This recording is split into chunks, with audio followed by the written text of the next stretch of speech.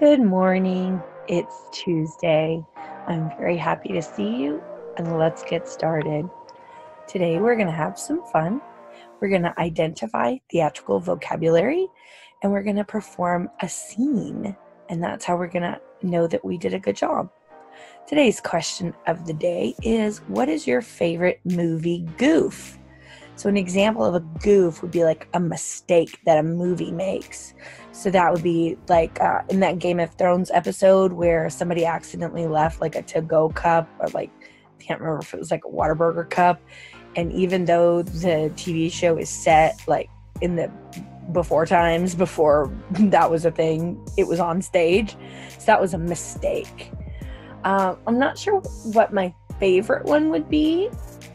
But there are two that come to mind right now, and that would be my mother made me watch Jaws, and there is one scene where all of a sudden, instead of them going up and down on the boat, they are still, and everything else around them is going up and down. And what I believe happened is they had to go back after they made the movie and do some reshoots with the filming. And they did it with a green screen. And so to emulate the movement, they moved the background instead of the boat. It looked terrible. It was only about like 3 or 4 seconds long, but it was a lot. My mother didn't even notice, but I was like, oh my goodness. And then there's another one that I like from Buffy the Vampire Slayer, where they're walking through a forest and there's 3 of them. And all of a sudden the camera pans and you can see a dude holding a boom mic, which is that big microphone that dips down. And he's just like, and then he like takes off running. And then the camera pans and you see him again. So like he's still in the bad spot. I really like that one. I think that one's funny. Anyway, yeah, a lot of times you have boom mic problems where they'll like dip down over the head of the actor. That happens often. All right. So we would do a theater exercise in the Zoom called Nonverbal Birthday List. And what that means is I'm going to mute everybody where they can't unmute. And then you're going to have to try and figure out who has what birthday. And then you guys are going to make a list on like paper. And then we're going to see who got the closest, because we're going to unmute. And then I'm going to ask everybody what their birthday is. And we're going to see what the real list is. And we'll see who got closest. I think that will be fun. After that, we're going to go to Canvas. And we're going to talk about the roles in theater. Sorry, I moved my computer and the camera moved a little bit. Then we'll do some popcorning of scenes. We'll perform the scenes. And we'll talk about critiques, what they are, how they work, and the proper ways to do them. And the asynchronous work that you're going to do after class is you're going to answer this discussion question about critiquing. So let's go to Canvas and work on the roles in theater. All right, so we're going to scroll down on the home page and we're going to click on assignments. And when it opens, it's going to come here and we're going to click on Tuesday. So Roles in Theater has a link right here. You can click on that. It can also be found under modules. So partner scenes. Let's talk about some certain roles that you would have while doing your scenes. Everything in red is a vocabulary word, all right? And what that means is you will eventually have a quiz where it's going to ask you about these vocabulary words. So what is a playwright? Playwright writes the play. So when you're in a team, in a breakout room, and you have a scribe, the scribe is functioning as the playwright. They are writing down what you guys are discussing. What is a director? They oversee the production. Their job is to unify all the aspects from acting. So they can do all these different things. And usually in a production, the director is the one who is defining the vision. So they're the ones who are saying, this is how the light will be. This is what the sound will sound like. For our purposes, our director is overseeing the production in the way of making sure that we're on task, making sure that we're making our decisions quickly, that we have our BME, and that we are not, losing time to arguing. We're staying focused, we're staying on task, we're getting our scene done. Forgive the bad lighting. I left the ring light at school, guys. I'm so sorry. What is an actor? An actor meshes the words of the playwright in the direction of the director and brings the character to life. So they are the ones that are doing the acting. They are saying the lines, they are doing the movements, they are doing all of the things that bring your story to life. Everyone in the breakout room will be an actor, even if you're a playwright and a director, okay? So everyone is an actor. At this point, we would go back and leave canvas, and we would popcorn our scenes. We talked about popcorning last week. We talked about the steps that you go through. You pick your topic. You vote on your topic once. Majority wins. You define who is who in the scene. You create your BME, and then you practice over and over and over and over again until the cows come home, or I call you back from the breakout room. At that point, you would then perform. We probably won't have time for everyone, maybe 1 or 2 groups, depending on how big your class size is. Some of my classes are really big and we have to have like 4 or 5 breakout rooms. Some of my classes are small and we only have 1 or 2. So depending on your class size, we have some performances. Now, we've performed. It was great. I loved every second of it. Now let's talk about critiquing. After the performance, I would have you do a critique.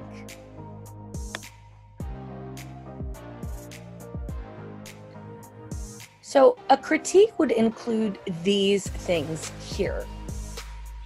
We've been talking a lot about articulation, how clearly we're speaking. Were the actors speaking clearly? If they were, then a critique would be, I liked how clearly you were speaking.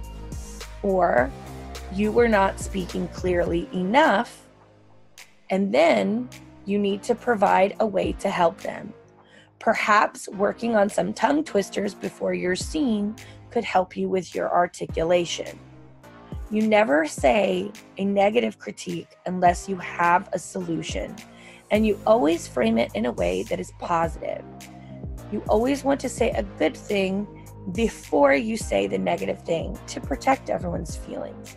Because art is subjective, and even though you may feel these certain ways that they did a good or a bad job, you need to understand that somebody over there may have a totally different opinion. The key word here is opinion. It is your opinion. Now, if everyone in the room could not hear them, then everyone in the room could not hear them.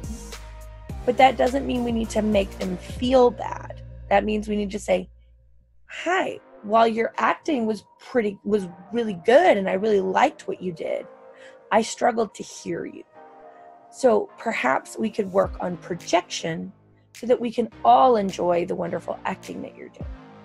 That way it protects the actor's feelings and it still tells them what they need to work on, right? So things that you could talk about, the way that they're speaking, all of these vocalization qualities right here. Could you hear them? Were they in character or were they just being themselves? Now, we can't really do blocking and movement because we are on Zoom, but blocking and movement, were you able to see everybody? Did anybody stand directly in front of somebody and you couldn't see them for the longest time? Were they moving awkwardly, like over there? Like, was it wooden or stiff? Vocal quality. All of these over here are vocal quality. Anything that has to do with the voice is vocal quality. Were they talking like this? Oh my goodness, it is her. That would be vocal quality, all right? Did the actor help to tell the story or did they distract from the story? Because sometimes you get in a team and you'll have somebody who does something called steamrolling. I am terrible about steamrolling. When you have somebody who's very, very creative and has lots and lots of ideas, they have a tendency to take over. All right. Now I'm so bad about it. It's a problem for me. I try and work on it. Sometimes that's what happens. Now, it's okay if you have somebody who steamrolls and you're in a group of somebody with a whole bunch of people who doesn't want to do anything.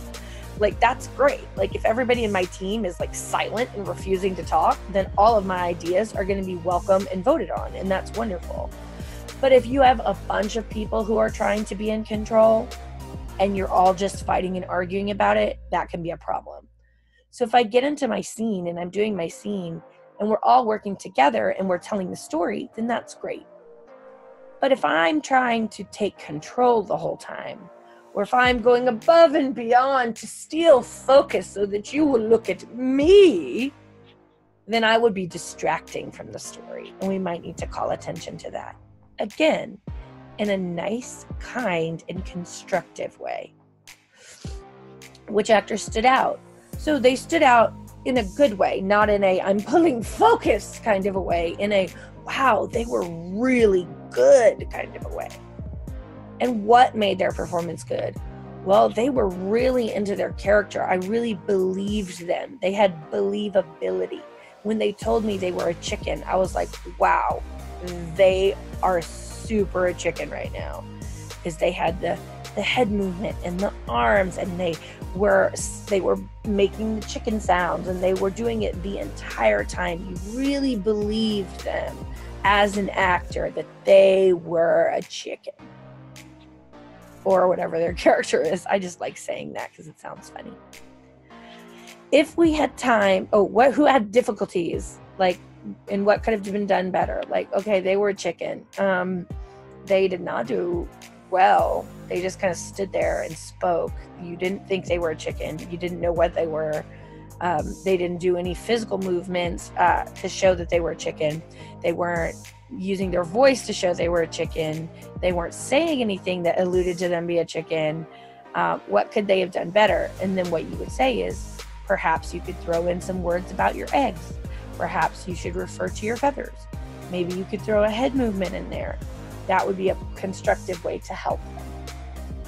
If we had the whole rehearsal process to do again, what could we have changed to make it better? So if our characters were not being loud enough, then perhaps in your rehearsal time in the breakout room, you could practice being louder.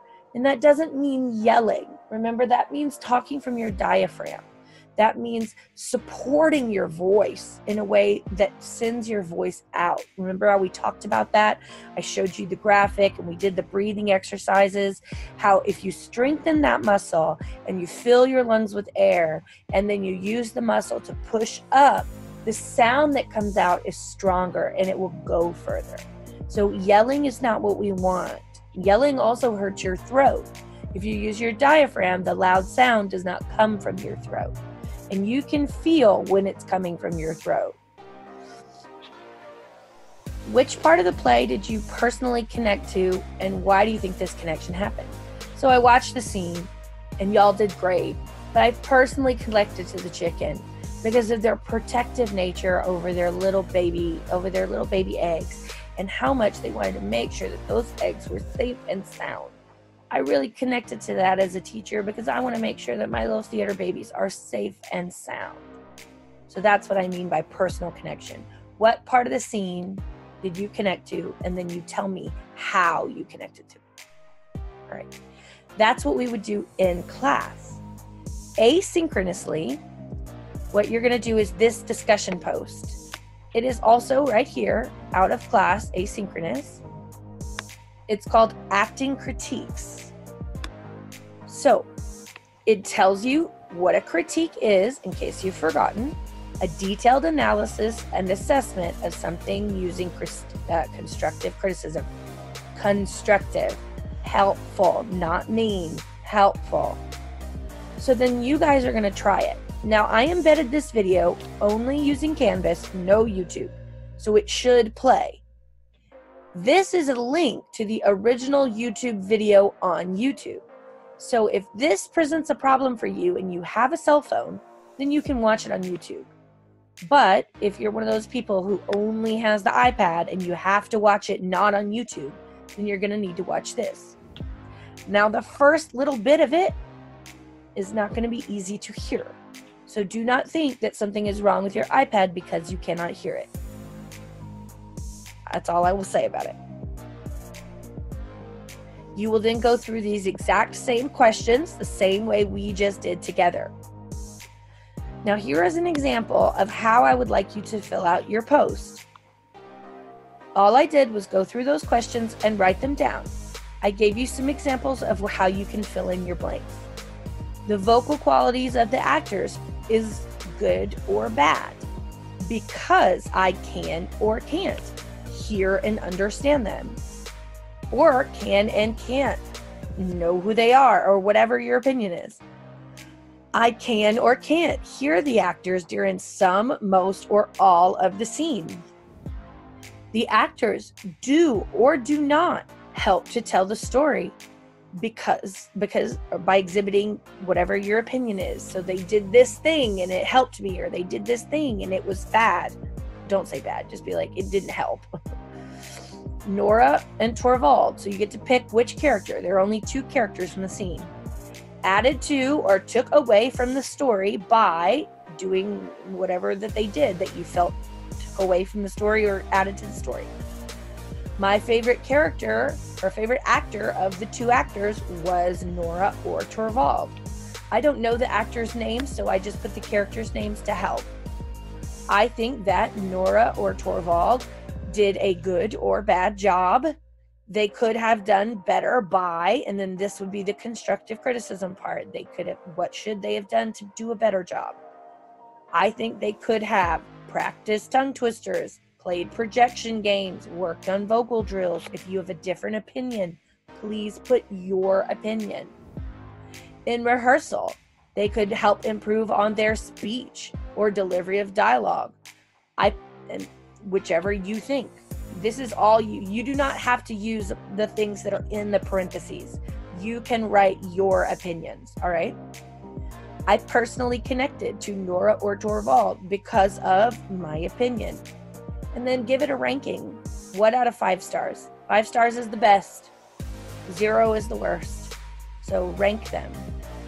Now, you will not be able to see mine until you reply. That's how I have it set up. You have to reply before you can see the other people's. It just helps cut down on the copying. This is my personal opinion of the video that is on there. Overall, I gave the scene 3 out of 5 stars. So it's not terrible, but they definitely had some problems. And of course, I added what they could have done to fix it. You always want to start with something positive when you're doing a critique in person to protect the feelings of the actors. So as you read, you will see that I do point out good things that they did. If I was standing in front of Nora and Torvald or on Zoom with them and I was giving them this critique, I would start with the good things that they did. I would say, look, you did a very interesting choice where you were very innocent and you had this real innocence about your character and a wide-eyed naivete look to the world. I really loved that, but I couldn't hear you, and that was a serious issue. So all the good things and then the bad things. That way you protect their feelings and you can still help them to be better actors. Well, alrighty then, let's go on. At this point, we would check for understanding. We would see what you learned about critiques today. If we had time, we'd take the 5-minute break, but there's a very good chance we won't have time. I know I have that on there every day, and we don't always do it, and I feel really bad about it, but I think that y'all would probably like to leave a little earlier and have your 5-minute break at the end of class rather than in the middle, but we'll see how much time we have. You would then put a 1, 2, 3, or 4 in the chat. Guys, if you put a 3 or a 4, put the question in the chat. That way I can answer it for everybody. Because if you have a question, there is a very high probability that other people have the same question. So if a whole bunch of you write the same question in the chat, then I know that I need to go backwards and reteach that to you guys, all right? It's helpful for me. And the chat is private. Nobody else can see it but you. all right? And I don't usually call out names for the small group part. I say lots of ones, lots of twos, lots of threes. I don't call you out and say, ooh, Marianne had a 4 today. Wow. I'm not going to do that. Okay. I'm not going to do that. So please feel free to put your questions in the chat or raise your hand and I'll call on you. At that point, my ones and twos, if they were good to go, they would be released to go and critique on their discussion, to watch the video of Nora and Torvald, this video right here, and they would be released. And then our threes and fours would stay and we would do any reteaching as necessary. Also, one thing that we do at the end of class is sometimes if we have time, we play more improv games. So if you are a 1 or a 2 and you want to stay and play the improv game, stay. You can't hurt to get a little reteaching before we do the improv game. So that is our class for Tuesday. I hope you had a good time. I hope you were at the Zoom. Please come to the Zooms. If you're struggling to do the work, the Zooms will vastly help you do them. All right. Well, I hope that you have a great day, and I'll see y'all tomorrow. Bye.